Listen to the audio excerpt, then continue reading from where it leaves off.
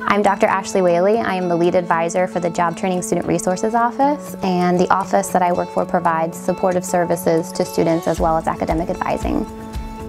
One other thing that I really enjoy about my position at HCC is that I also serve as a co-advisor for Phi Theta Kappa, which is the honor society for two-year community colleges, and I really enjoy that. I'm a Phi Theta Kappa alumni, so to be able to come back in the advisor role and be able to speak to the students, knowing I was in their shoes, I really enjoy that experience. When I was a student, I was fortunate enough to be awarded a scholarship through the Sciota Foundation, and that really helped me to be able to go on and obtain my bachelor's and my master's degree. And if I didn't have that assistance to me, I wouldn't be here where I am, and I know that's cliche, but it is the truth. So I think professionally for me to be back at HCC, giving back to the institution, giving back to the students, being able to be a part of that process of somebody's journey, that's what I'm most proud of. The thing to me that is most unique about HCC is the student population.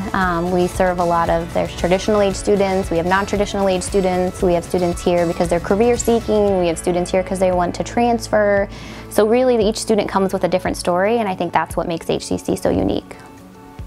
I'm Dr. Ashley Whaley, JTSR lead advisor, and I've been living my story at HCC for 15 years.